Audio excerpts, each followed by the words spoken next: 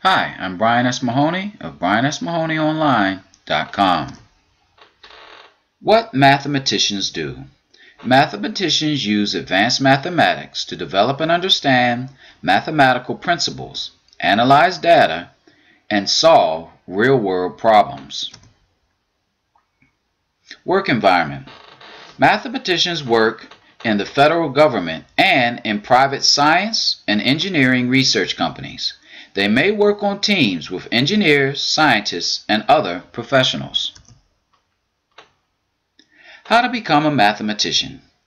Mathematicians typically need a master's degree in mathematics. However, there are some positions available for those with a bachelor's degree. Salary. The median annual salary for mathematicians was $101,600 or $360 in May of 2012. Job outlook.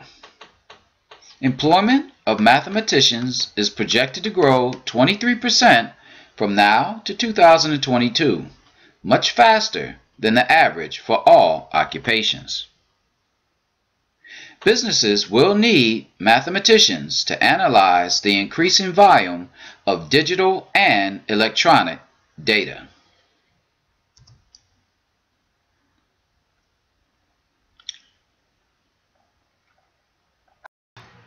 Thank you for watching.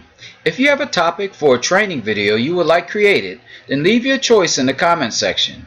Also like or thumbs up this video. If you would like information on how to start your own business, which includes how to get government grants, how to write a business plan, how to select your business name, how to use free internet marketing to advertise your business, and much more, then visit mathematicians.com.